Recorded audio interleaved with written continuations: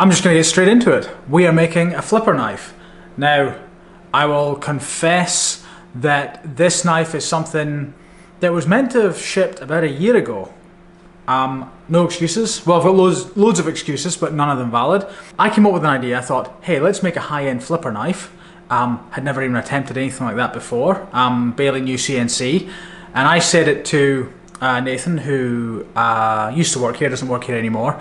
I said, hey, why don't we make, like, pre-order and make a high-end flipper knife? I reckon I can do it in 3 months. He said yes. I wasn't actually serious. That's the thing. I was kind of just throwing it out there, you know, just for fun, expecting them to say, you know, we got other projects to do and stuff like that. He said, I think that's a good idea.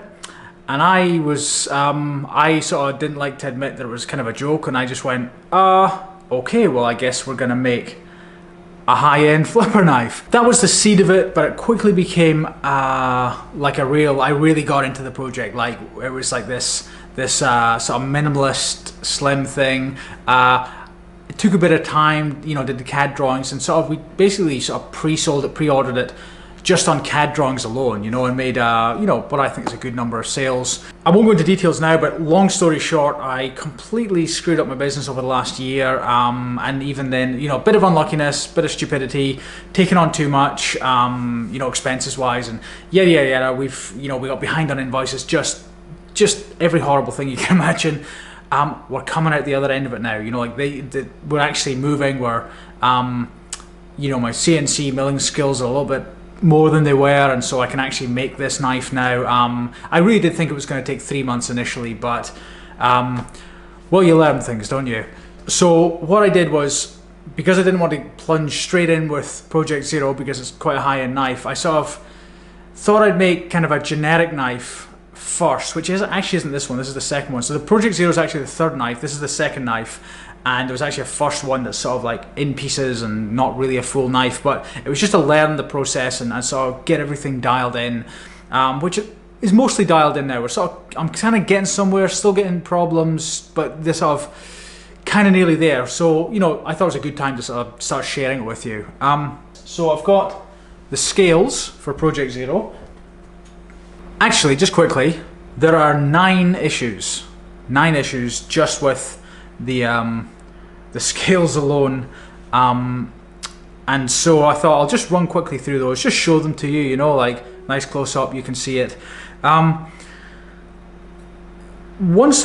minor issues, so I thought, you know, it'll be interesting to see what kind of things are encountered. This is the first set of Project Zero scales I've made, so I'm actually quite impressed that there was only 9 issues. Usually my machining is not so good as that. So now on most knives, you have a detent hole in the blade, and you have the detent ball on either the lock bar or the lock bar insert.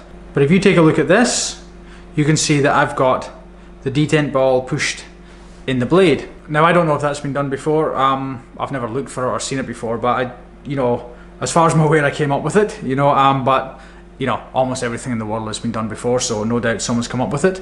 But I feel it gets a smoother, nicer action. The downside is that you've got to put what I call I don't know, the rail, floating detent rail in the scale like this, otherwise the ball will rub against the scale. So issue 1, this rail is too close there and too close there. Not a big deal, the rail is a lot further in than it needs to be anyway, like, I don't know, almost like 1.5 mil or something, so I can take that back out. Next issue is the machining of the lock bar pocket. This was just a silly one, basically just that. I didn't machine it properly, so it's nice and smooth and all good apart from that bit. Issue number 3 is this water jet cut line here, so it comes all the way up. I actually water jet cut it while it's in blank form before it's machined. If you don't put a circle at the end, then it will crack. The metal will just fatigue and crack, so you put a circle there. It's probably got some technical term, I don't know, but it just relieves it and sort of you know, stops the scale from cracking. Now the next issue is on the left hand scale. So if you look here, this is the backspacer. I'll go into detail on this some other time, but it's actually a bit loose. It's screwed in just now, but it's actually a little bit loose in there, and if I unscrew it, it'll jiggle a little bit. That's just bad sizing on the spigots, or the boss and the sticky up bit, spigot, boss, whatever, and the bore that it fits into. The next issue is, even though these machining lines are kind of nice, I don't really want that in here. It's a relatively high-end knife, and so, you know, you kind of want to get rid of that stuff. You don't really want to see the machining lines in that pocket. I mean, even though no one's going to see it inside the knife, you want to put, well, I want to put some sort of pattern or something like that inside it. Now, another issue is, if you look at this here, I don't know if you notice it, it's probably hard to see, but hopefully it comes through, is that you see how there's this flat spot all the way up there.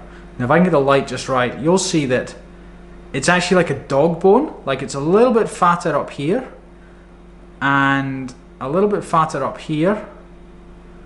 Yeah, there you go. See, and then you can see that it sort of comes down, gets a little bit narrower, and gets fatter again. Now that one will be a little bit tricky to get rid of, I think, because the scale's kind of bowing, and as it's machined and it's machine bowed, and as you sand it, you're sanding it flat, so it's doing the ends before it does the middle, and yeah, that'll be an interesting one to figure out. But we'll get there. Oh, the other issue is that there's no blade at all. I didn't manage to get the blade done yet. But here's a blade from the magnetron, so you know, we can definitely do blades. That's again, that's fully CNC done. A little bit of sanding on the surface. That's a process I'm still working through, but yeah, it comes out pretty good. Now this last issue is very, very minor, but it is an issue, so hopefully you can see this. I didn't make the bore deep enough for this pivot screw, and hopefully you can see that it's just sticking up. Like, I don't know how much, but it's just ever so slightly. Weirdly enough, the other scale isn't sticking up. There's a lot more to show, and I'll show that hopefully in the next video. Now I can hear the milling machine has just stopped. I'll go over it another time, but that is our new CNC lathe. So blue light means it's stopped, it's ready. As you can see in here,